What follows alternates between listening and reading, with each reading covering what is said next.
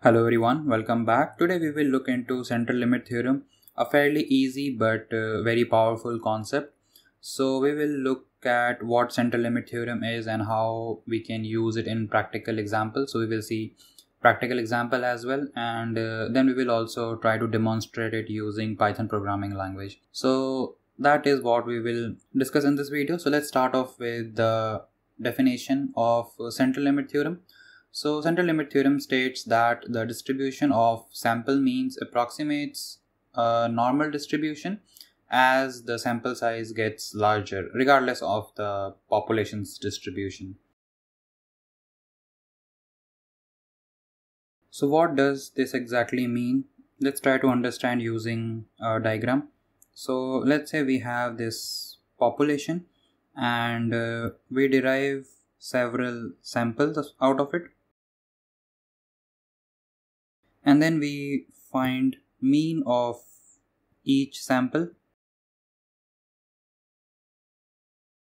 And now if we try to plot these means, it should be normally distributed. So that's what Central Limit Theorem says. And the mean of this normal distribution will be same as population's mean, and standard deviation of sample will be equal to standard deviation of population divided by root of sample size. Or if you want to talk in terms of variance, it will be variance of population divided by n, and n is sample size. So let's say here our population had 10,000 data points and we extracted n equal to 50. N equal to 50. Same for all these. And as a rule of thumb, it is suggested that you should always take n equal to or greater than 30. Now let's try to take a practical example and try to understand how useful Central Limit Theorem is. So let's consider this scenario where you work as a data analyst in an agricultural firm and your manager wants to know how they can maximize the profits by selling sugarcane.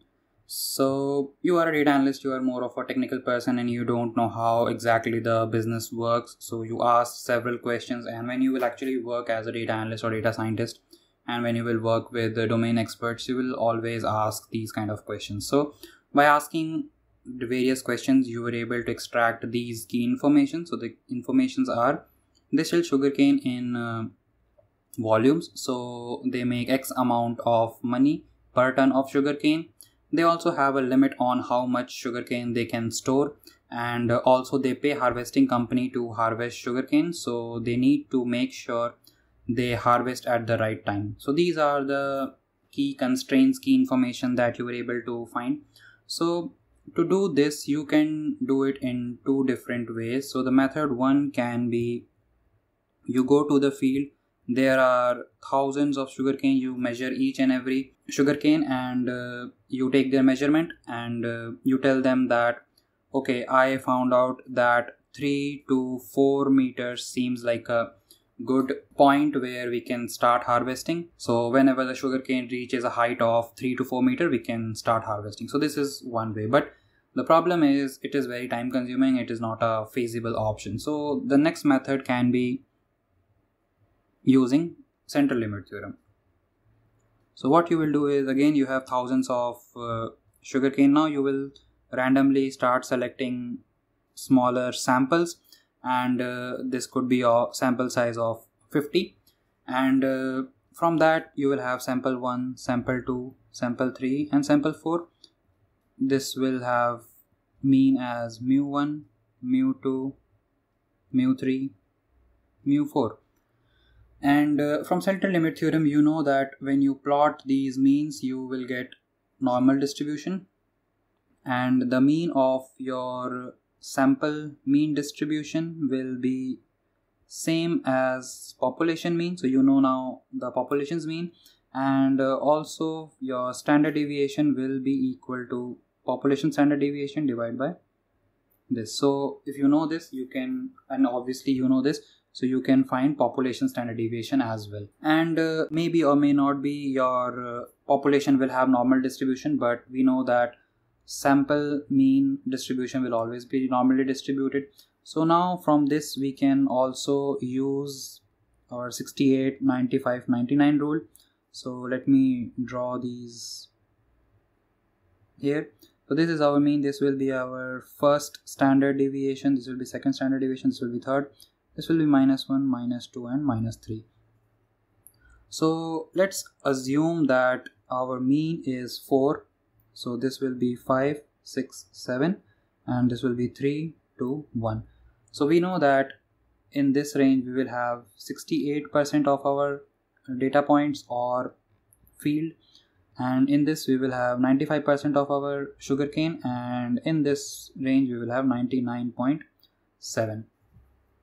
So from this we can say that if we harvest when we get mean of 3 meters, we will have 84% of our crop which can yield us good profit.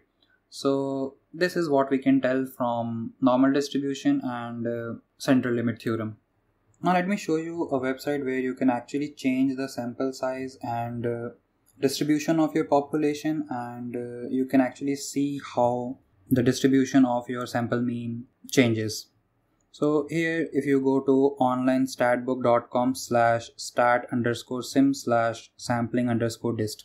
So if you go to this link, I will leave the link into the description. So let me first make some random distribution. So this is the random distribution, and I want to create 25, n is equal to 25, and I will create 10,000 data points and 10,000 samples actually, and then I have taken mean of them, and then this is the distribution of it. So you can see it is very normally distributed, and also the mean of our random distribution is 16.29, and here also we can see that it is 16.23, which is very close, and standard deviation was 9.45 and here it is 1.90.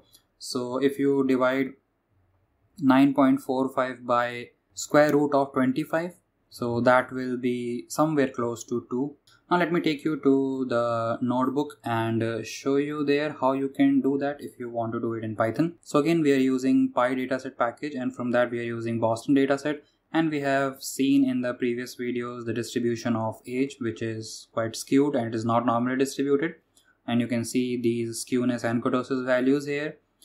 Now what I'm doing is I'm taking a sample size of 30 and I am running it for 1000 times, and I'm taking the mean of it and appending it, and now I'm trying to plot the distribution of the means, and you can see here it is very much normally distributed, and if you also try to see skewness and kurtosis, they are very close to 0. We can also see the mean of population and also sample means is very close to each other, and now here I'm using variance. So variance is calculated using np.var, and I have divided by n because that's the relationship which we saw in the slides, where sample variance is equal to population variance divided by n, and you can see they are also quite close to each other. So this is how you can do. As for your task, what I would suggest you is try to change the sample size and also number of times you are running it, and see how it is changing. So try to take very small n values, somewhere around 5 and 10, and see how it is affecting the shape of your sample means, and then take some higher values like 100 and 200. Total of 500 data points we have, so you can actually go all the way up to 500. So that's what you can do, but yeah, try to play around that and see how things are changing, and that way you will be able to understand the effect of number of iterations and sample size in central limit theorem. So yeah, this is what the central limit theorem is. I hope you were able to understand it in a much better way now, and hope to see you in the next video. Happy learning.